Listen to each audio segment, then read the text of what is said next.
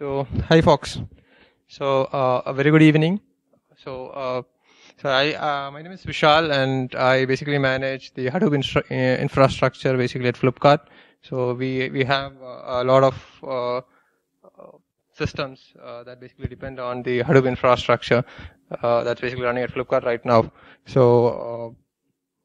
Basically, I'll be speaking about the learning curves that we had during our initial HBase setup that we had initially. So initially, when we went ahead with HBase, we actually had nothing. We never had much knowledge about the internals of HBase. So basically, what happened was we went ahead with the HBase cluster setup. We went with Cloudera distribution. So there are a couple of issues that we faced initially when we set up the cluster. Was I think the foremost issue was the region servers going down, because we initially went with a very basic default settings which was there in HBase. So the region servers started going down because of this, and it was basically hell. You had to restart region servers every now and then. So we figured out the issue was because of major GCs happening. So there's a term called as Juliet pause. So what happens is basically the region servers fail to respond, and the zookeeper thinks that they're dead, and zookeeper just kicks them out. So what happens is after a point in time, the HBase dies off.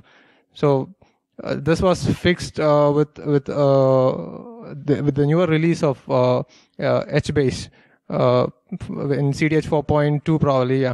So what was happening was there was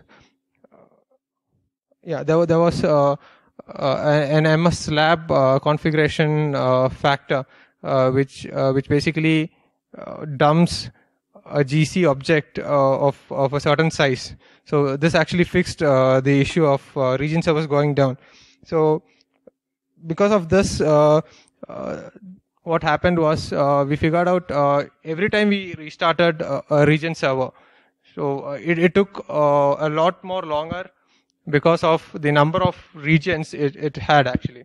So initially when we started off, when we started pumping in more data, we had around 1,200 regions per region server. So what happened was each time a region server goes down, there was this the time taken to transition each region was a lot more when compared to because of the number of the regions, because of the number of regions. Yeah. So to fix this issue, what we did was we increased the size of each region so that the number of regions reduced considerably. So we had set there was a configuration parameter which you guys have to set to increase the size of a particular region. So we had set the size from 256 MB to we had increased it to 50 gigs. So what happened was we started facing a couple of other issues like compaction storms.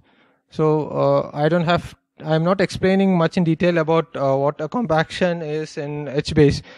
So what happens is when a write happens, it is basically flushed onto the disk, and you'll have when more write happens, the more flushes happen, and all these files get log files get compressed or maybe compacted into a single file.